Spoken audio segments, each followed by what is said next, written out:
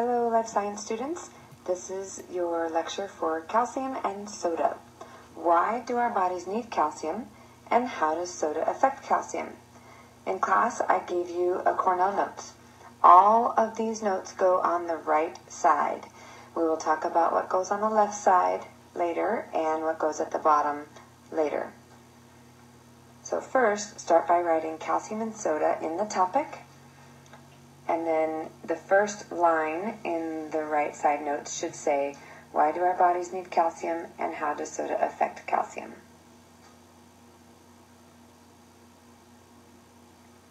So first we're going to start with, why do we need calcium? Why do our bodies need calcium? What does it do with it? Well, first, our bones use calcium as a cement that glues our bone cells together.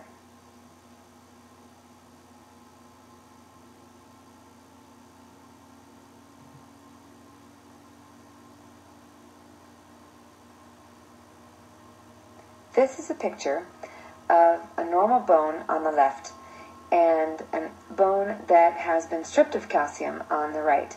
This person has developed something called osteoporosis.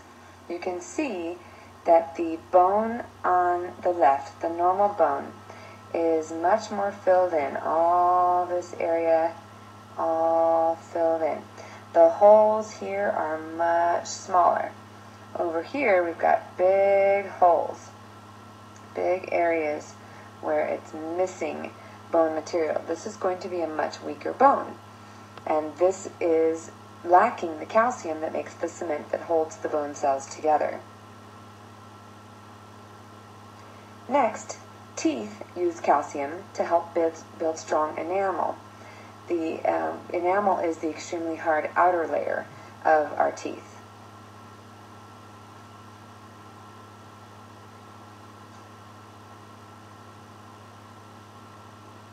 So this is a nice healthy smile here with this very strong enamel. But what happens if the enamel is worn away? Well, you get this. You can see that the enamel is worn away in all these different places. Here the teeth are completely worn away, but this stuff is definitely on its way to being history.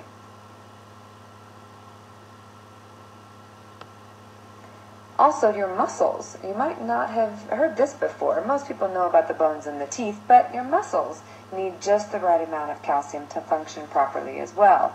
Muscles can cramp or even fail if they don't have the right amount of calcium. If you have ever exercised and then when you're done exercising, if you have felt your muscles twitching, that is typically due to a calcium imbalance. Also, your nerves need the right amount of calcium to correctly and accurately send electrical impulses. By the way, I'm pausing a little bit in between each of these because I know that if you have to pause the video and then go to play it again, sometimes the sound doesn't come back. And I don't know why that is. I have contacted EduCreations to try to resolve that. But if that does happen, if the sound does cut out, then you just simply refresh the screen, and then you can go fast forward to the spot where you need to go to, and then the sound should come back. Alright, something that you've probably heard but bears repeating is that teens, you, need more calcium than kids or adults. I'm going to show you a website at the end that allows you to calculate your calcium needs and to make sure that you're getting enough calcium in your diet. So how does soda affect your body? All right, so now we know why we need calcium, and I've told you in class that sodas mess with that calcium balance. So how does it affect soda? Well, when I was doing my research, I found out some pretty astonishing things, a lot of different statistics, one of which is that soda consumption has increased 300% over the last 20 years. You know, I remember when sodas were just these little 6-ounce bottles, and you know, people, you know, had them as treats. They treated them like a dessert. And now, you know, a typical serving size is a 20-ounce bottle. That's pretty common, or even bigger.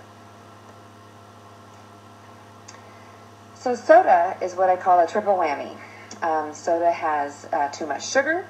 It contains acid, both as an ingredient and then as a byproduct of the carbonation. And then it also, a lot of soda has caffeine. There's a few sodas that don't have caffeine. Clear sodas like Sierra Mist or Sprite or 7-Up, and root beer does not have caffeine. But pretty much every other soda contains at least some amount of caffeine. Typically about 1/3 of the caffeine that a cup of coffee would have. But still, you know, people drink multiple sodas just like they do multiple cups of coffee, so you're definitely getting more than your share of caffeine. So we're going to start talking with sugar. So here is a 20-ounce bottle of Coca-Cola. You can see that the serving size, which is 8 fluid ounces here, you've got 27 grams of sugar. That's quite high just in and of itself. But who drinks only, you know, a 1/5 of this bottle? Or, I mean, you know, you've got 2.5 servings in this one bottle. So if you drink the whole thing, then you've got 65 grams of sugar. That's crazy. Here's Mountain Dew.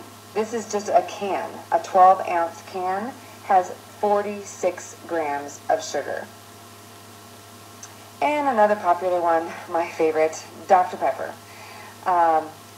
This one is, again, a 20-ounce bottle. And this one, if you drink the whole thing, which most people would in one sitting, that you've got 66 grams of sugar. That is 22% of your daily intake of sugar. One beverage that you might drink with lunch, for example, contains almost 1/4 of your total daily allotment of sugar. So, to put it in perspective, because, you know, grams, okay, 66 grams of sugar, what does that mean exactly? Well, that means 13 teaspoons of sugar. That's over a 1/4 cup of sugar. Take a look at this cup, okay? I made this cup. I took a picture of this cup. How would you like to sit down and eat that much sugar in one sitting? Ew. I think most of you out there are saying the same thing. Ew. That's just way too much. So sugar, one of the main problems with sugar in sodas is that sugar feeds the bacteria in your mouth that create tooth decay. So that's how it can affect the things that are in your mouth. Plus just having too much sugar in your body. Extra calories in your diet that you don't need. It's a processed sugar. Your body utilizes natural sugars a lot better than the processed sugar like the high fructose corn syrup that's usually in sodas. Okay, let's talk about carbonic and phosphoric acid, because this is really going to get at the heart of the calcium problem. First of all, phosphoric acid is an ingredient in soda. They add it. Look, right there, phosphoric acid. Okay? If you look at the ingredients here, you don't see very many ingredients. Carbonated water, high fructose corn syrup, caramel color, phosphoric acid, natural flavors, and caffeine. Excellent. So you're drinking basically sugar water. That's what it is. And with some added acid. Isn't that lovely? So the carbonic acid then is created when you open the soda, and the dissolved carbon dioxide that they have shoved in there and put under pressure, is that pressure is released, so it's depressurized, which causes the carbon dioxide to become undissolved, and that's what creates the bubbles and the carbonation and the carbonic acid.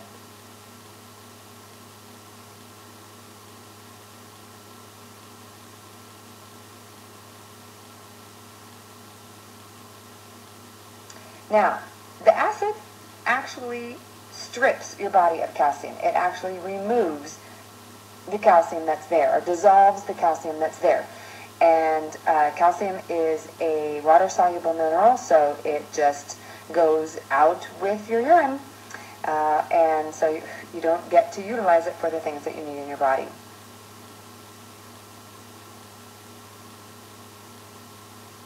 It can also wear down the teeth enamel and bones, just the acid itself.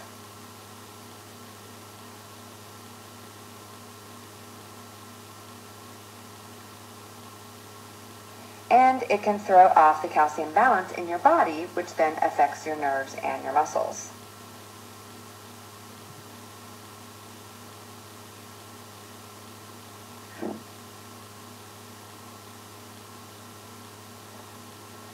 Now, last topic is caffeine. Our last topic of the triple whammy is caffeine. So caffeine prevents the absorption of calcium. That means that even if you're getting, even if you're getting calcium into your body, the caffeine will prevent it from being absorbed into your body. And it just passes out of your small intestine without ever being utilized for what your body needs it for.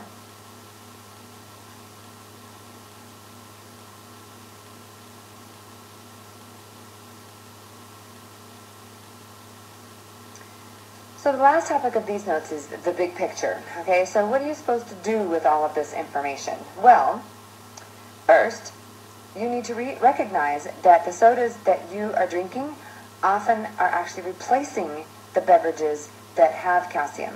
And I found a lot of mixed information about how much effect the caffeine and the carbonic acid actually have on removing the calcium from your body. A lot of studies actually said that the soda itself, the carbonic acid and both the acids and the caffeine, isn't actually the biggest culprit. The biggest culprit is that it's replacing what people would normally drink or eat that has calcium. So you can probably imagine we're talking about milk. You're not drinking as much milk because you're drinking all these sodas. That's what the studies are showing.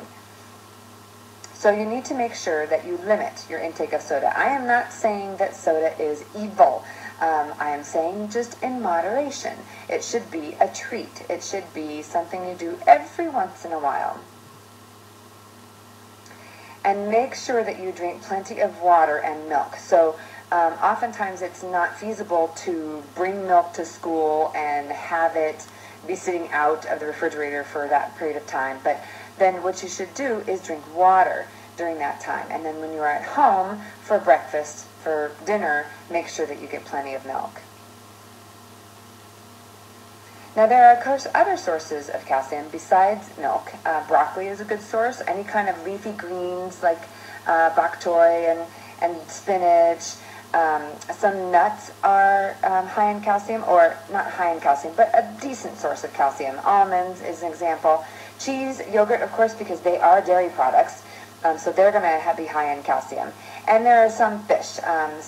Some tuna, salmon, sardines are really a pretty good source of calcium for those that like sardines. So if you're curious, you would like to know exactly how to make sure that you're getting enough calcium in your diet, go to this website, yourplay.com/calcium calculator. Put in your gender, male or female, put in your age, and then it tells you, it's going to tell you you need 1,100 milligrams of calcium. And I encourage you to put in other ages. Just play with it, other ages, to see how much calcium other ages need. And you're going to find that you, a teenager, needs the most calcium of any age group, And then it gives you some choices of things that you can add to your diet, and it shows you how much calcium it has. And it will tell you, if you're getting the amount of calcium that you need. So, for instance, if you think, I hate milk, but I love avocados. So you can look and see how many avocados you would need to get 1,100 milligrams. Let me give you a hint. There is only 12 milligrams of calcium per avocado. So you're going to have to eat a lot of avocados.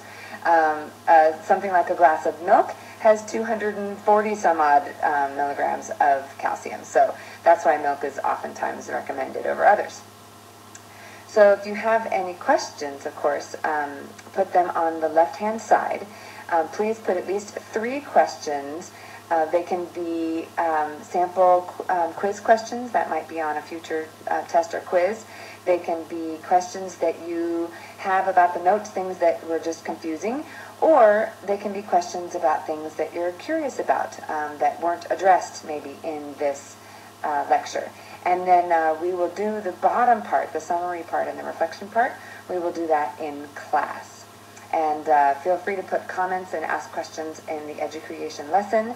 And as a student, feel free to answer. Students were very, very knowledgeable and very helpful in the last lesson. I'll see you in class.